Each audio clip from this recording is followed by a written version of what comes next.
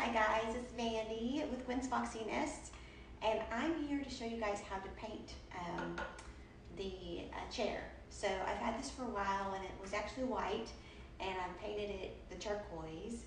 So now I'm going to go back to like an old white, just to kind of spruce up my interior. So I'm going to kind of teach you kind of some of the basics of painting. We're going to do kind of the distress method. But as we're going along, guys, I've been painting for years, furniture for years. So if you guys have questions, or comments, just put them down below, or even send me a private message, and I'll certainly try to answer to the best of my knowledge. So when I painted this one, I actually used 3 or 4 colors. So I don't know if you can see it very well, but I have some of the blue coming out, and I have turquoise and white.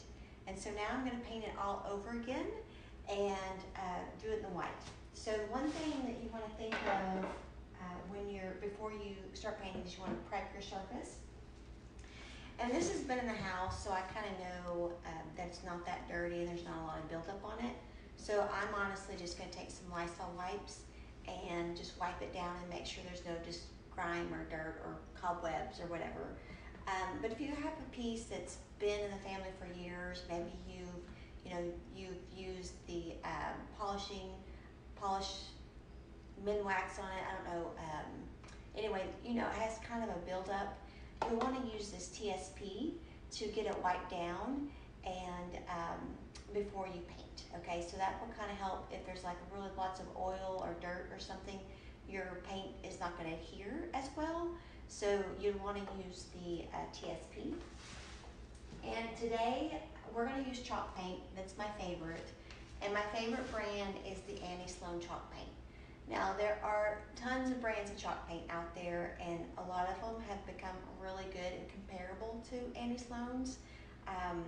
The reason I use Annie Sloan's is I know the quality is good. I know normally I'm going to only have to put on 2 coats of whatever project I've worked on. It doesn't smell, so I can paint in the house. I always use the house to paint in. My son's not in love with the odor, but really it's very non-toxic. So if I get on my hands stuff, I just use soap and water, or even on my floor, I just use soap and water to clean it up. So I've fallen in love with just her color selection and the fact that you can really mix the colors to create your own color palette, make it kind of a unique color for you. So that's kind of why I like Annie Sloan. But again, there are tons of chalk paints out there. And really why I like chalk paint is that it's easy. It's like kind of it's not messy, and it's easy to clean up. So all my paintbrushes stuff, I just use soap and water. I'm no chemicals, all that good stuff. So that's really kind of why I swayed towards the chalk paint area side of things when I started painting. So let's just get started. I'm just gonna wipe up with my Lysol wipe. I've kind of already done the bottom, but wanted to do the top real quick while you're watching, and to kind of see how easy this is. And then I'll get this all wiped off. And this is already waxed. So I've put this color on here and waxed it just because it's been in the house for a while. It really depends on what technique that you want to go for. Since I am going to be doing the distressed look, I go back and forth in the waxing. And once you waxing between coats, and once you start kind of practicing and finding out what your style is and what you like to do, it's really just an experiment. So I just experimented a lot with the different techniques that are available out there, and they didn't have to be, they're not chalk paint techniques, they're just painting techniques. And what's best. And sometimes I will wax between because I really want this color to show through. Sometimes I'm okay if it just skips one color, goes back down to the base color. The other thing about chalk paint is, like since I have this waxed, okay, when I put on the white color, really all I need is a Lysol wipe to do my distressing.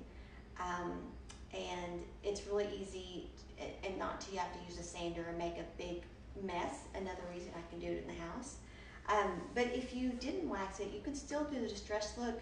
You just never know how it's gonna come out. Sometimes it goes right through the color underneath and goes right down to the base color, which is fine. You know, I love that your projects just kind of take a mind of its own, and you know, you kind of start out with something in your head, and then the project kind of takes over, and it usually comes out the best. So when I'm going to do distressing, these are kind of some of the things that I think about. I kind of think about where I want the other colors to show up, and normally that's kind of where normal use, you know, like what think of an old chair that's, you know, been through the weather, you know, been in a house forever. Where are the normal tear or wears on it? And that obviously is around the edges. You know, these have little spindles on them, so of course you can bring out the different colors to add dimension. In the back of the chair here as well. On the legs, anytime I love furniture with legs. Anytime you have these legs and stuff, you can really make the color pop and bring out more color, more dimension, and it just kind of gives it you know, some more character. That's why I love legs, is because they kind of add more character to any piece that you're doing. So let's just get started. And again, chalk paint is easy to use and it lasts forever. So I've had this jug for probably, I don't know, 2.5 years, and I haven't used it because I've been traveling. But I opened it up and it was perfect. I can still use it. I added more water in it. So if it's too thick, add more water to it. If you get it too runny, just set it out on the counter and leave the lid off, and it will, you know, come back to its normal consistency later. The other thing I like, normally my projects takes 2 coats, but sometimes they only want like 1.5 or 1.25. And so you can really water down your paint, which saves you money. So if you guys have any money saving tips on chalk paint, I would love to hear them. But really, you know, if it takes 1.5 coats, you could water it down to half and half, so half paint, half water, or sometimes even just 1/4 of paint and 3/4 of water. It really kind of depends on the consistency you're looking for, and that's something you can just play with and kind of figure out what your project needs. So I'm just going to start. I'm using an Annie Sloan paintbrush.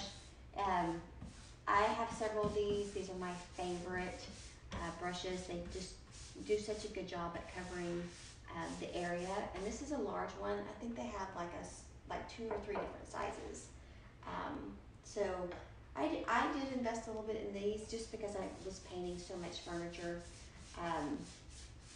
that it was just, you know, it was more cost effective for me to use these, wash them out, and reuse them again. You can kind of tell it's dirty. It's a painter's brush. I think we kind of some tin foil around it so it doesn't dry out, and then I'll come back when this coat's finished. So another thing I like about the chalk paint is that it doesn't take very long to dry, so you can work on more projects. So when you're, you know, painting furniture for living, obviously your time is money, and being able to do different projects in less time will get you, you know, you'll be able to crank out more projects. You'll have a little more time to rest in between projects. So let's just finish this up. I'm going to go ahead and just finish this up for you guys. I'm sure that watching the paint, you know, watching me paint is not very fun. Another reason I like this brush is that it's easy for me to get in between these little guys, you know, so you kind of can really work your paint in there, and it's not a whole lot of, it doesn't take a whole lot of effort, basically, and it doesn't leave big droplets. So I think it's really worth the money to buy to buy some nice brushes if you are, wanting to do this for a living. Now, if you're just wanting to do one project, those little sponge brushes are fine. They'll work just fine, okay? I also want to show you another technique. So this whole thing is going to be all white by the time we get back and do the little time lapse. But the dry brush technique is something, basically I have very little paint on my brush, or no paint on my brush. Let me just do that. So you can also do this dry brush effect. And you can do it a little heavier or a little lighter, then that still kind of brings the color through. So that's another technique that you could use on your different pieces of furniture. So guys, let me continue painting, and we'll get back on when I've got it painted. Okay, we're back, and I just wanted to kind of show you what the first coat looked like after I got it finished. So you can kind of see most of it is covered up, but we still have just some areas that I'll need to go over to get a more clean finish. So some of the areas dried real quick, and I was able to go ahead and give it its second coat. But overall, I'll need to go back over it one more time. And it does look like it needs one full coat. This is kind of the time I kind of adjust to see if maybe I could just do like a half coat or a quarter of a coat, type of deal. So if I thought that the paint was already really thick, I would do a half paint and half water, or half chalk paint and half water. But right now it's still pretty thin. So I think that I'll be good with just doing another full coat. So I will be back when that is complete. Thank you. Bye. Okay, I've got it all painted, and I'm gonna get you up close so you can kind of see what the end effect was. And now we're gonna start the second part that I like to do. So a lot of people like it just like this. They want it to be the plain white and no distressing, and that is perfectly fine. From here on out, it's more like a personal taste. For me, I just think the distressing is kind of like blotting your lipstick. It kind of seals the deal and makes it more you. So I'm going to show you what I do, but perfectly fine to stop here and just wax it, okay? So I have a Lysol wipe, which since I waxed the under layer, in theory, I should be able just to see my Lysol wipe and actually do the sanding, which is another big reason I like chalk paint. So you don't really have to, you can do it in your house, or you can do it even in your garage, but it doesn't make a big mess. It really is that easy. So I could distress it and go all the way through. So if I just put in, there's two things I want to talk about. If I just painted the turquoise and then the white with no waxing, it would have worked as well, but you have more control of it when you wax in between layers. So if I would have done that, I probably wouldn't know exactly what I was going to get, whether the turquoise was going to come back out or the white. So that's kind of one of the advantages of waxing in between layers, because you have layers, because you have more control. The other thing is, if I was going to do the distressing look, and I knew that I just wanted the turquoise to pop, but I wanted mainly the project to be white, I would have just painted the areas that I wanted to pop turquoise. Okay, so that's going to save you time and save you money. So I would have, in my head, said, okay, I want these edges, I want these to pop out, I want this to pop out, I want the sides to pop out, And those are the only areas that I would have painted turquoise. I would have left the rest of the project blank and just painted the white over it. Okay, so that's one saving tip on resources and money.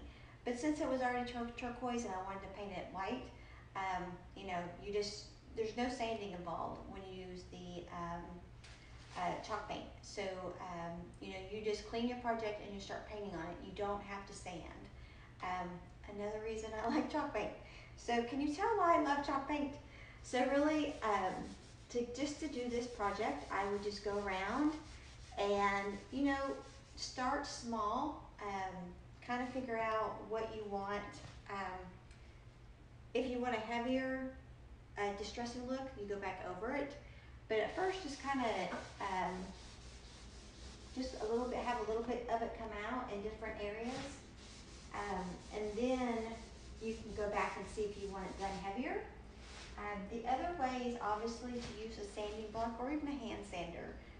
If you're doing a larger project, you'll probably want a hand sander or, you know, a block or something. But then you can really just kind of rough up the edges.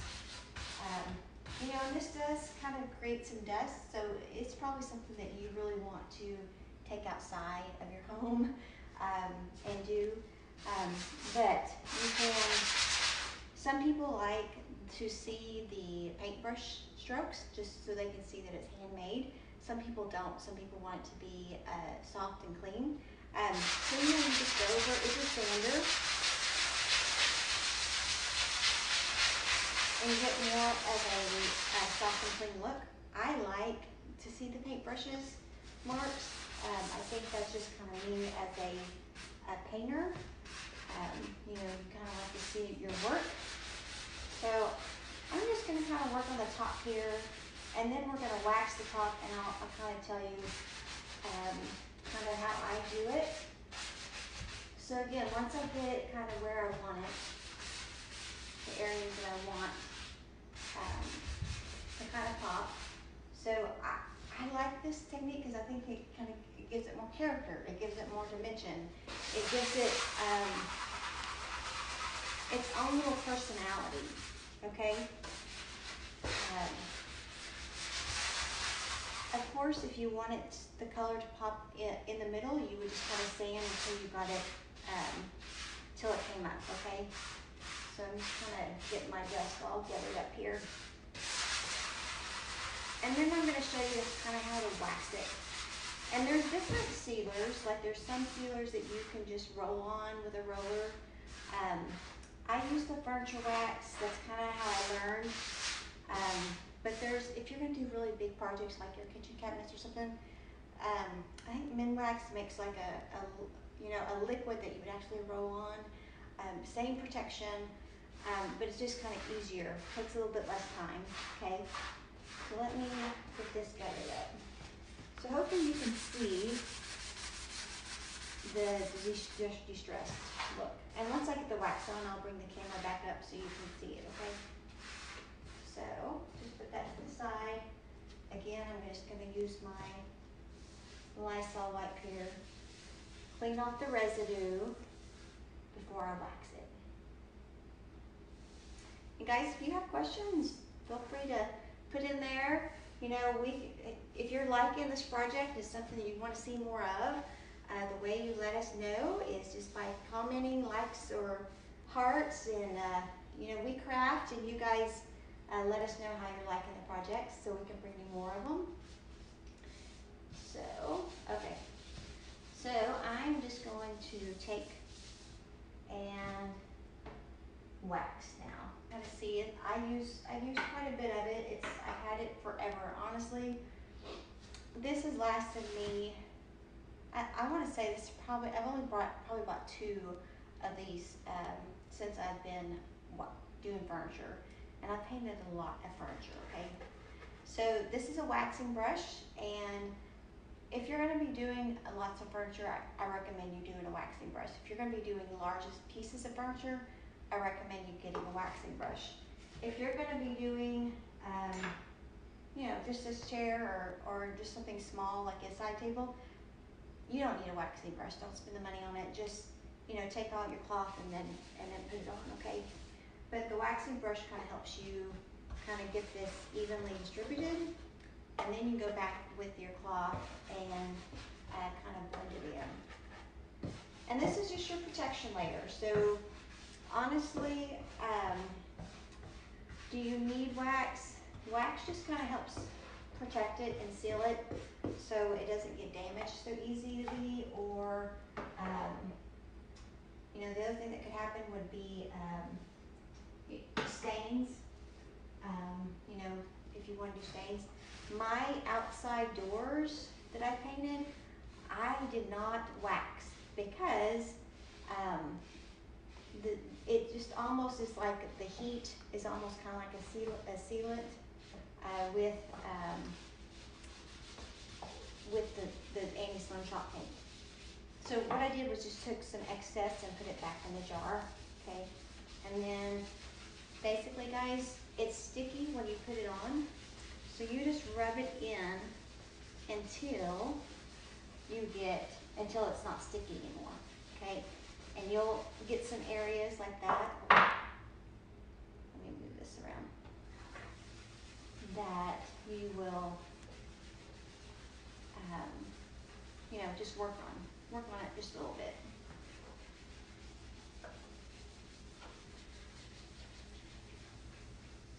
Okay. Let me get you another close-up. I'm going to do the rest of the video, but honestly, it takes a little while, so I don't want you to sit here and watch it. And we're also going to do something extra special with this one, but I want to show you how that turned out. See the distressing on it? So I'm going to go ahead and do the rest of the chair, and I'll be back to show you the finished project. Okay.